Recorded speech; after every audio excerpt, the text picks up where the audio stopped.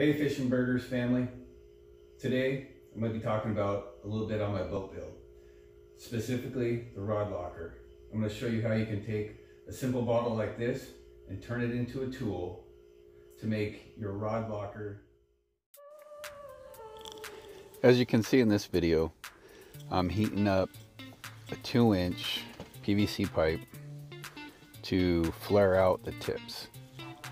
Now at first I thought, because back in my car audio days, we used ports for subwoofer boxes, which would have worked great, but the problem is a lot of the ports aren't very long, 2 to 6 inches, and some rod end butts are much longer. As you can see, I just used the bottle that I was talking about earlier in the video to start to flare out the tip. The pipe started getting a little warm, so I went ahead and put on a welding glove to insulate my hand from the heat. It wasn't quite warm enough to flare it out as much as I wanted, so I continued heating it. Later on in this video, you'll see that I will actually put it inside the boat where it's going to be, slide the pipe through the hole that I drilled, and then take the bottle again and put it back in the end of the pipe that I'm warming up to help flare out that more so it fits in the boat better.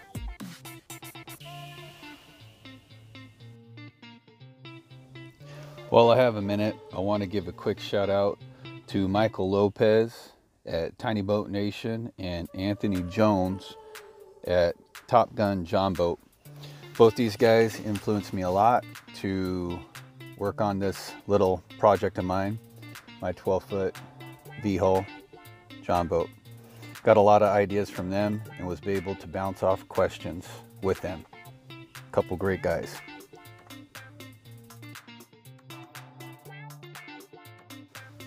Here you can see the 4 holes for a 4 rod locker. You'll see a hose clamp slid up into the pipe. After I got the pipe pushed in as far as I wanted, I secured it with the hose clamp so it wouldn't slide back out the other end.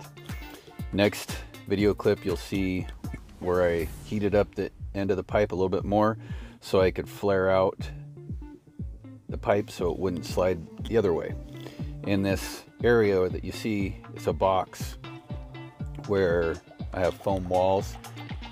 Once everything's in place and I like how it looks, I'm going to put pour foam in this area to help with buoyancy for the boat.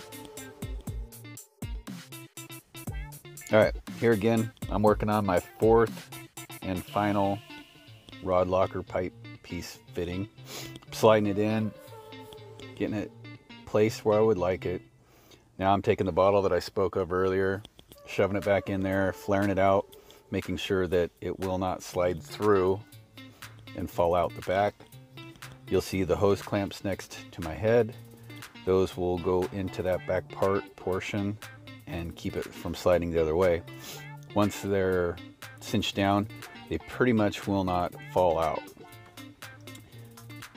Next, I will be finishing up the foam walls. That way when I put the pour foam in, that pour foam will not ooze out the other end.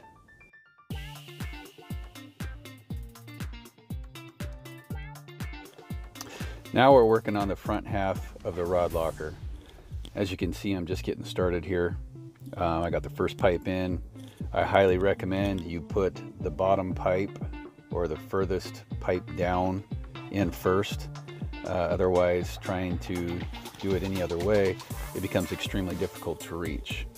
This probably took the longest out of the whole rod locker install because I have a really sharp bend there that goes from there to the front of the boat. The pipes you see me working on are about 7 foot 6 inches long. So for overall length of the rod locker, I could probably fit up to 10 foot rods. I highly suggest that when you do put your rods in here, you don't leave them overnight or for a few days, because there is an extreme bend to these pipes, which isn't good for the rods to stay bent like that for a long period of time.